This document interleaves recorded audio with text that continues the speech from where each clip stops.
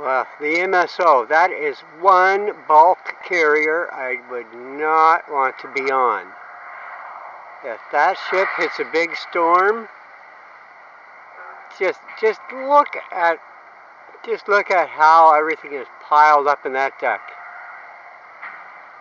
All it would take is one giant freak wave, and that ship would go down like a rock.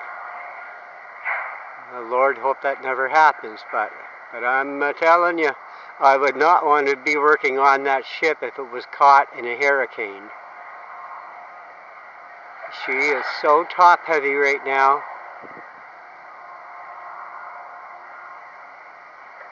That you're risking life and limb just to serve aboard that ship.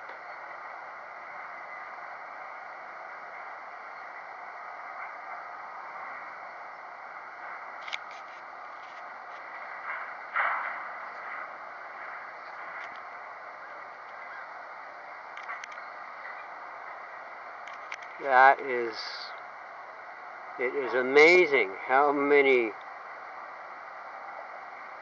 containers are piled on that boat. That's amazing. I'm just so glad I'm not going to be on that boat when it leaves port.